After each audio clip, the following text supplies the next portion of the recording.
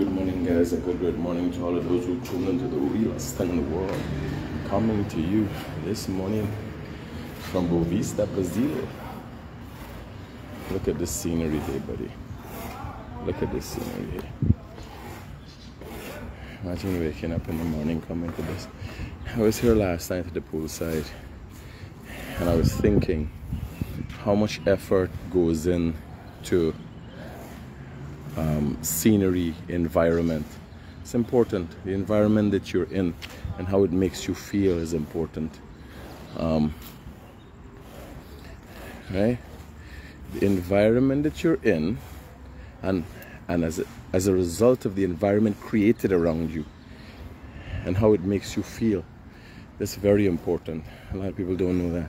I think Guyanese don't know that. That's why we got a garbage city.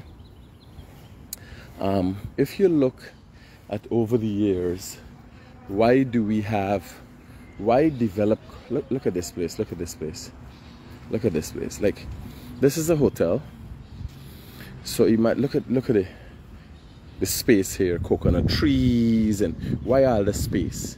Why don't we just put up plenty rooms and no, because you create an environment that is worthwhile staying in, that makes you comfortable. When you're here, you need space, you need a sense of grandeur. You understand? You need to have that sense. Like, all of this, was all this space about, and but it creates an environment and an atmosphere that is calming, that is comfortable, that people would want to experience, from time to time. By the way, so this morning is going to be quick. It's about half an hour, because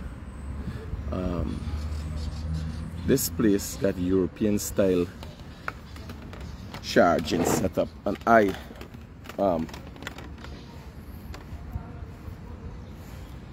just rushed to come over here. I was going through deep South Rupununi, Lorraine. Connected, blessed in coming to the front. Good morning to all. I can't see. I don't have my glasses.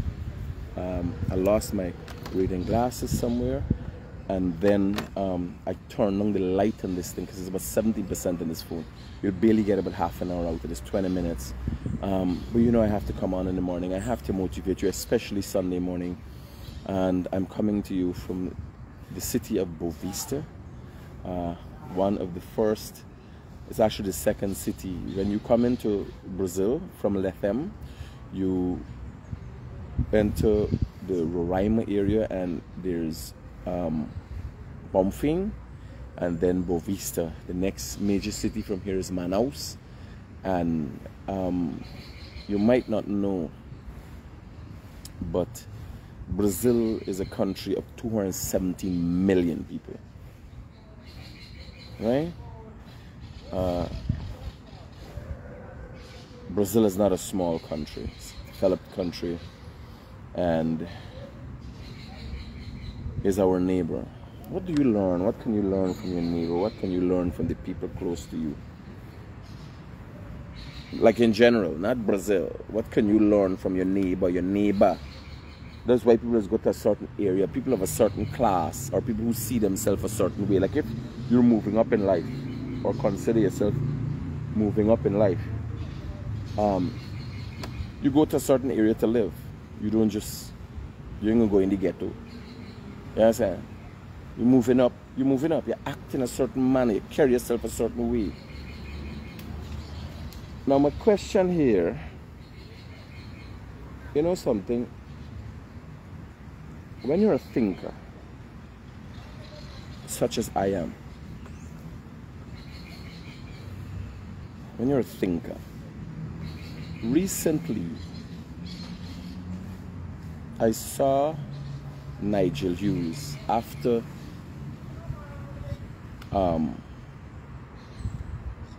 vying for party leadership and taking up the leadership, winning that position, taking up the leadership of the EFC. I saw he worked a specific demographic. He started working a specific demographic, and this is the Amerindian people. And I wondered why. And as much as I have been told by PPP surrogates, I would call it, government officials and so on, and I would listen of all the works that they did for the people. And so I'm in Georgetown. I haven't come to the interior for quite some time. Seeing is believing. And I continue to say this, that I'm not doing enough to expose and highlight what is going on in this country. And it is a matter of fact. It is one of my present shortcomings, because I am one of the few people in Guyana who have the capabilities, capacity, skill set, and everything else to show Guyanese raw truth of Guyana, like I did in the past, and I have not been doing that. Now, it's not easy for me. There are challenges, there are constant challenges in my life. Fortunately, I'm good at what I do, and when I overcome challenges, the rewards are great. But nonetheless, I have shortcomings. Because being the only person that has the skill set that I have, I am not doing all I could do for my people. And it upsets me sometimes. But again, I'm willing to accept that I have shortcomings. I've had personal issues going on in my life. I continually have work challenges. Like recently, just a short while ago, while all the mayhem was going on, there was an elaborate attempt to sabotage water in the fuel tanks of my vehicle, things that damage machinery, engines, hundreds of millions of dollars I would have lost. I don't talk about these things every time, I document them, so when the time comes I could say, look at what happened.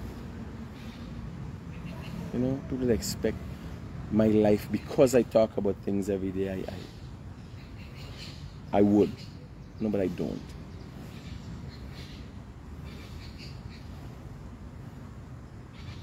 Now I'm in Georgetown, haven't come, I've been known to go across Guyana. I've been to most of the Amerindian, out of 200 and something Amerindian communities across Guyana. I've been to most of them, whether this is in Region 1, Region 7, Region 8. I've been to a lot of Amerindian communities. And Amerindian people, for the most part, have not had a favorable hand since the beginning of politics in this country.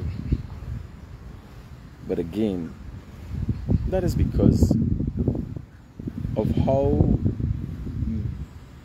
they are spread out through sparsely populated areas.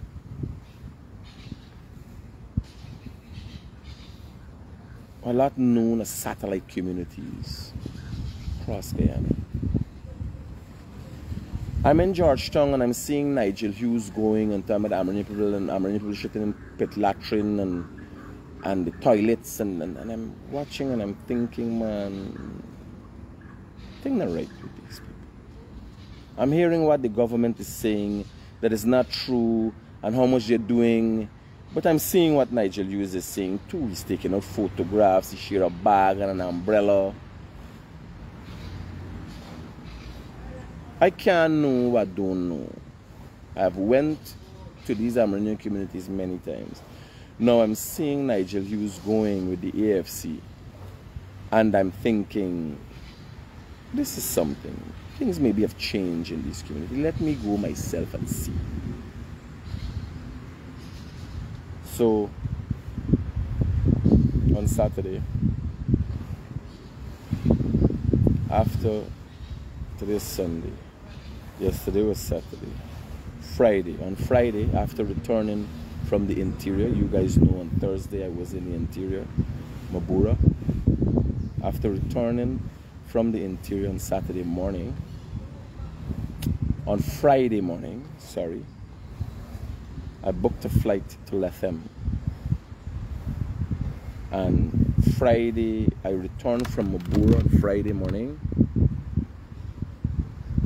Good morning, my brother. Monday morning. It's Monday morning. What, this Sunday? It's Monday. Oh shit, this is this is Monday, Raja. Yeah. Safe. Right. So yesterday I went, oh shit, I get it mixed up. So yesterday I went into Marudi. So Saturday I was on a flight.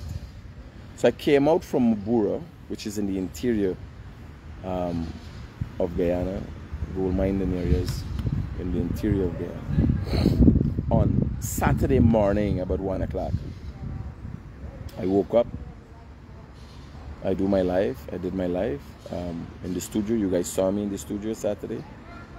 And I then booked a flight to Lethem. On Saturday, I was in Lethem on Saturday afternoon. Yesterday, I went to a community called Ashalton and visited a mining area, the Marudi mountain mining area. Been through a lot of Amerindian communities.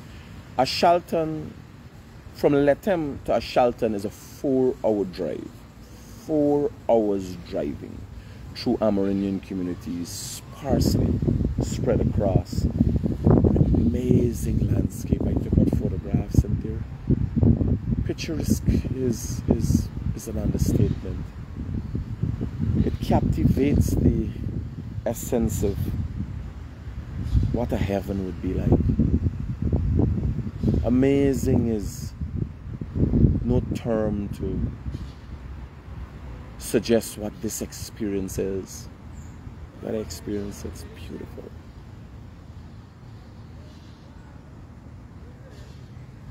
And I drive through these desolate areas and I see happy people. Things are not perfect with them, but they're happy. I went to Ashalton. I went to Ashalton and was surprised to see for the first time, I've never seen that before, fiberglass utility poles, lamp posts, in the community of Ashalton. And I gotta go back and show you these things live. I ain't taking no picture and showing them. By the way, from Lethem to Ashalton, Digicel, not able to do live videos, but Digicel service. Where did that come from? When was those things implemented? There is no Amerindian community from Lethem, community-based community, that doesn't have internet access. Where and when was that implemented? I went through communities that have water, well water, that is powered by solar. Ashalton has asphaltic road through the main street. Asphaltic road, Ashalton. Digicel signal. And I asked myself, where are the people who Nigel Hughes find to uncover these issues? Are there people in Guyana, in Borbis, in towns, in communities that use latrine toilets still? Is latrine toilets a thing of the past, or do we still use them from time to time? I asked myself, why do Nigel Hughes choose the Amerindian people? Do he get a sense that the Amerindian people might not know who he is? Is it a case where the Amerindian people are very hospitable and he would capitalize on that opportunity? Or Nigel Hughes reads in and assume that the Amerindian people are not the smartest out of the bunch here. I'm asking. I'm not suggesting that. I'm asking. Because I try to get an understanding of how we continue to see Nigel Hughes in these Amerindian communities with the Amerindian people. But he failed to recognize things that the past administration that he would have been a part of did not implement. I went to Shalton where for the first time in my life I saw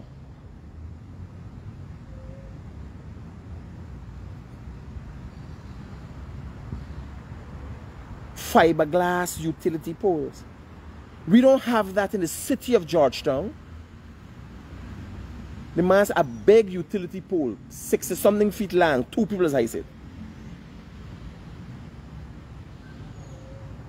Made and brought from Brazil. I went to the Marudi mining area that the PNC AFC government shut down. And I went to Marudi mining area yesterday. There was a bustling operation.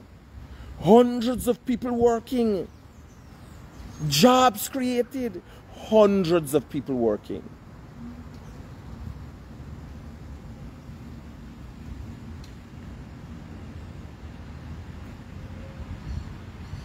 Everybody got motorbike.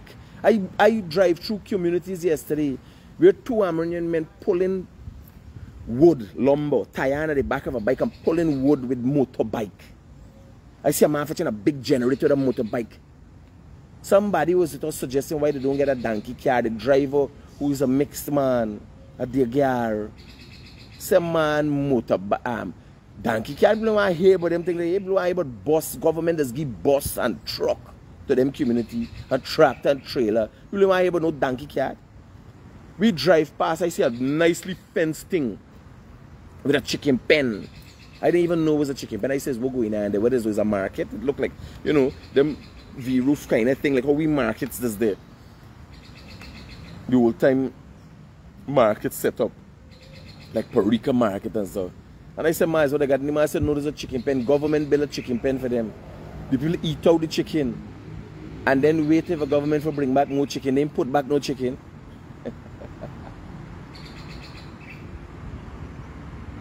No, none of we imperfect. None of we imperfect.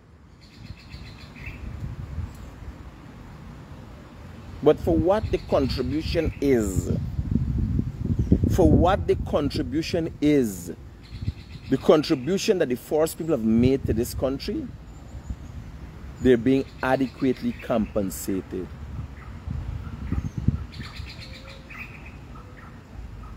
I went to Shalton a few years ago, just the government came into power. The Rudy operation is that I went there to find out what it was about and why it wasn't working. Marudi mining. And Shalton was an abysmal place.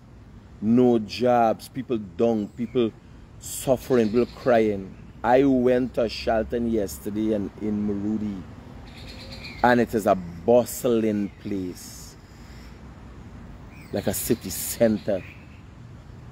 It's action. Engines all the time. Money making. Why does Nigel Hughes selectively go through the communities? And I will go through these communities. I will go through these Amerindian communities. I will highlight the shortcomings, but also what is going on.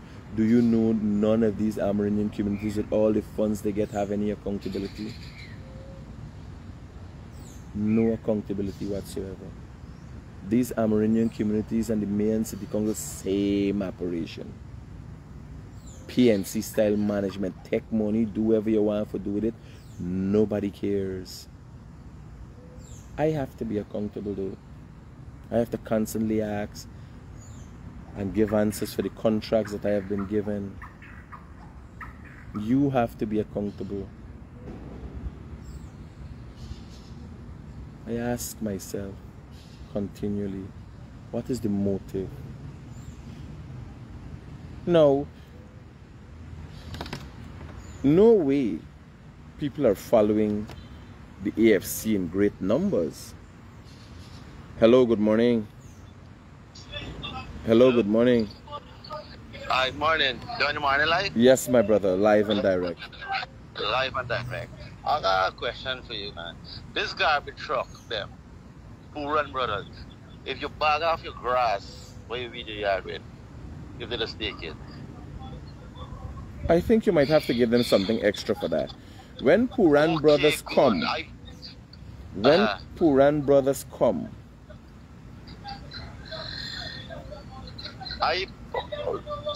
beg them, man, and they still want with it. Hold for me. All right. Hey, Junior.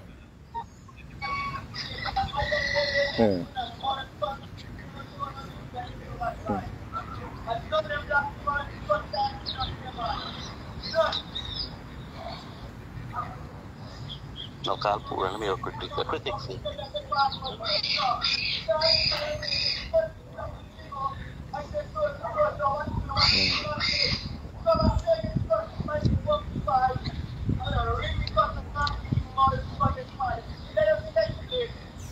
Roger that, see. See. Yeah, my brother. So here now. Yeah. Do you pay Purans to empty your garbage? No. Okay, well here the government pays them. Government pays them to empty a barrel. Oh. You understand? Not any amount of garbage you throw to and so. But what you can do with little flexibility, ask them by man, give them a something more and let it throw the garbage inside the field. You understand? Because Puran brothers, they got private disposal where they do it for you. You pay them for empty the garbage. But if Puran brothers is coming around in your community, government pays them. I think Georgetown, were you there? Diamond scheme. Well, yes. You know, town type communities, government is pay them, and that is really the extent is a barrel. Because if you left like let me say now let me say Guyanese, if you left anyway, it's going to be a cordon tree, you understand? Now here, them banner got, when you got extra thing for throw away, they got a skip bin, you call it. They got a big skip bin, they got a small skip bin, $12,000. You can get a skip bin from Puran brothers, and they come and drop it for 24 hours. You load up all your garbage from the backyard and send out, and they come and carry it away. Yes, sir. But remember, if it's here, if you got a 2-bag, 3-bag grass, you know, ram them down and push them in the rubbish, winter, man. Yes, sir. And all of that. Here was the next thing. You got grass, you chip it up, and you make mulch, but you gotta find easy way for the thing all around the. You mix it in a little dirty, and it breaks down. And the plant stuff, planting. Roger. You just gotta find ways of means. Alright, man. Thanks for your advice, Critic. Roger, brother. Alright. It's not everything. Here, not everything is perfect. But like you go, we there, oh God, you want to throw the grass I throw it. And they got people that take the grass, mix them with a little dirty, mix little vegetable skin and orange peel and all that thing where you get, and create compost. And you put them nice around the plants. You understand? They got many things we can do. What are we doing? What are we willing to do? So I just received information. GGMC foul pen and mismanagement. Now again, Mina beat up. Mina got issue with the foul pen run now. I say these same Amerindian people were Nigel Hughes of a fine. The innocence, you understand? Like them dropped from heaven, them no know nothing. These same Amerindian people, them are fuck up too. Just like how black people and Indian people are fuck up in Georgetown, Amerindian people are fuck up too. That's what me I say. That's all me I say. Now I was informed that GGMC get him the foul pen, set up the foul pen for them and so. Mismanagement. What they gonna say? Me pass, me see the foul pen. Somebody give you, what are you going to say now? So we not gonna hold them accountable? Them are the first people and they could just do what they want to do. You want a piece of the action, but you don't want to be responsible for your action. It can't work so. You understand what I'm saying? So I was informed that this GGMC do the thing for them. The Marudi miners gonna boost them up back again for make sure they get in the community. The GGMC, like they did it for the lady, the women them in the community, but they fuck it up. That's what I say. How Nigel use not see that? Me pass me say, how I go on there? Right? These are things that has happened. Everything is not perfect. They're not perfect. We are not perfect.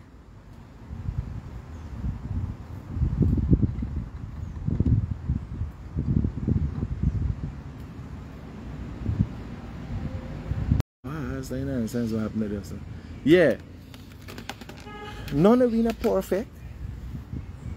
You understand? When you go to these Amerindian communities, they're getting LCDs money, lump sum, enough money, no accountability. No accountability. Who's dealing with that? Tabu, good morning. Kesha, good morning to you. Baljit, Bihari, Gita. I can't see shit. I killing myself trying to see where we're going on there. I don't even know where I lost my glasses. Yeah? Mama. Hey, what tell you? The coffee there. For some reason, you know it's a long water curry? Eh? You know it's a long water curry? It's like if your curry was swank. Right? You didn't taste it? No, you taste it. Well, here now. Long water curry is when they try to stretch the... Is when... I see a lady walking on church where I see the lady outside of the pool there. That's it. I thought she going to jump overboard. Yeah. Long water curry is when you try to stretch the curry, right? Thing rough with you, you try to stretch the curry. Well, here what tell you. Guyana, does make a long water coffee. Like you search over the coffee, you got to run the water over your mouth. Right? Like it was a salic penta. So, no, for find the coffee.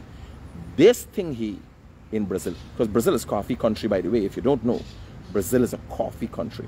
Like how the States, I don't think America was a coffee country. America is a coffee country.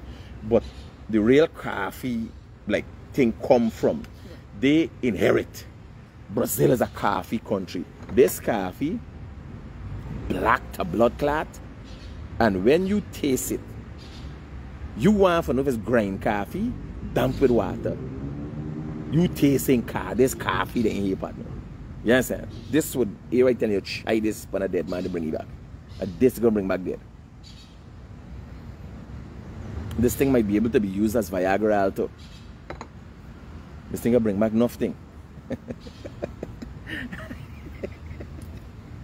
No joke. When me taste the coffee there just now. And by we there, we stop at Linden 5 car and they get some coffee. That actually will throw back some more. And them a mix, me know is what kind of coffee though. You understand? There's not long water. There's a washed down coffee.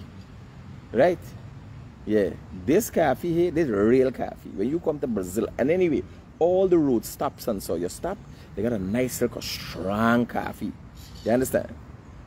Right away you pour cup. They call it pour cup. Like this would wake up the dead. You imagine drink coffee and get a boner? Walking around with that? So I'm telling you, everything is not perfect. And when you go to the community of a shelter, there are things that the people have not gotten. Oh Jesus Christ, like we did down to 5%, they get even more dark. I not even see myself now. Me get darker than the coffee here right now. So when you go to the community of a shelter, let me wrap it up quick for you. And I'm looking at how AFC, and I'm going to be on this road constantly, and I'm going to highlight even the issues the people have. If there's shortcomings with the government, let me show it up. Let the people get things. But let me also accept where we are in this country and our shortcomings. Nobody's perfect. But when he going to make it out like Amerindian people are sidelined. Now if I go to a Shelton, there are things that people would want. Everybody would want more. Who doesn't want more? But what are the residents of a Shelton doing when they were given a foul pen? Bill. The man never give me nothing, partner. The man never bill nothing and give me. Me be in a house in the attic and give me a house lot. You hear what I'm telling you? When you hear an Amerindian man, I got a land here and he get a land from the community. So I ask you how much he pay. Me just get 2 house lots, one for my mother and one for me. You want to hear how much $1 million for one? When I go back to town, I got to find money for pay. You understand? Alright, you have that opportunity, use the force people.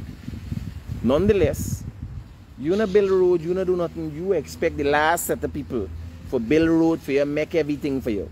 And take your blame to, that can't work. That can't work. Nigel Hughes, I got stir up people and all them community, Amerindian community stir up people. There's a lot going on. And there's more going on for the Amerindian people in this country than is not going on for them. When pit latrine is the extent of what Nigel Hughes is going to find to talk about in the interior locations and so on, you know, he making sense. And I went to these communities because I'm saying he can't be so liar. He can't be so wicked and vindictive. It is true. He is.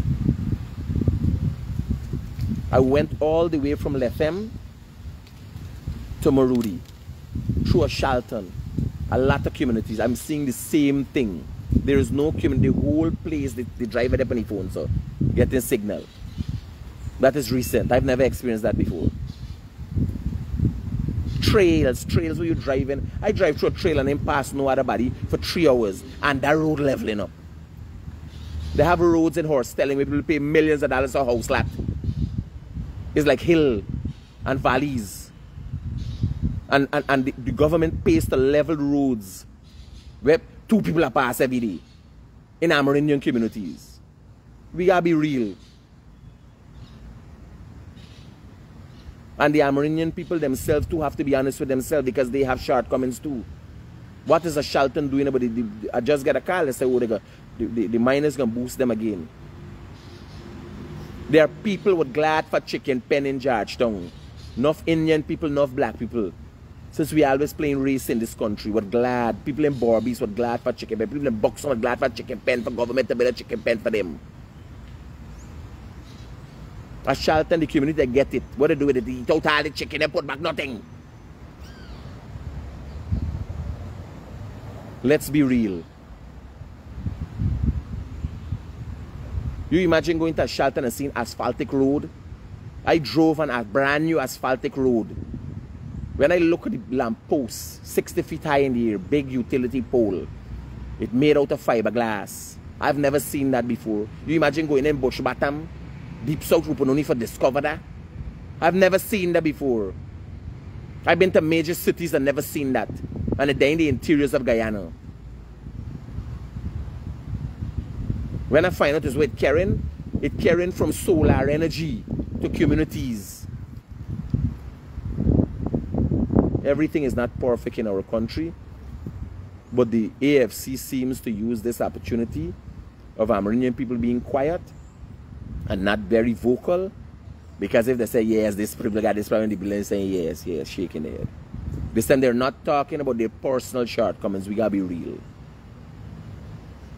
And I am going to go back to the Amerindian communities because I'm looking at that and I'm thinking, this man is deceiving people. This man is misleading this nation. Because you feel sorry for Amerindian people when you hear about these things happening to them. But you got to tell the whole story. You can't tell a part of the story. Talk about the shortcomings. Talk about their needs. Talk about how the communities could be developed more. But also talk about where the communities are and where they're on track. Because Georgetown is a big stinking city. We ain't get that right too. We ain't done get it right. We ain't get Georgetown right. How you could get 16 hours drive out of town in the jungle right? Have we got Georgetown right? You got New Amsterdam right?